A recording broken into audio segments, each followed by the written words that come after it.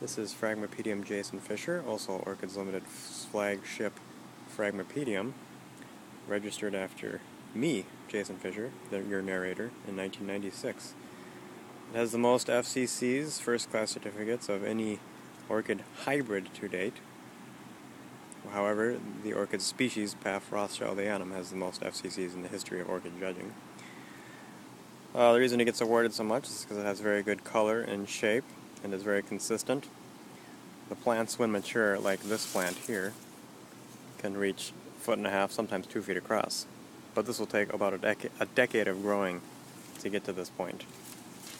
Most plants can bloom within 1 to 2 years out of the flask from seedling.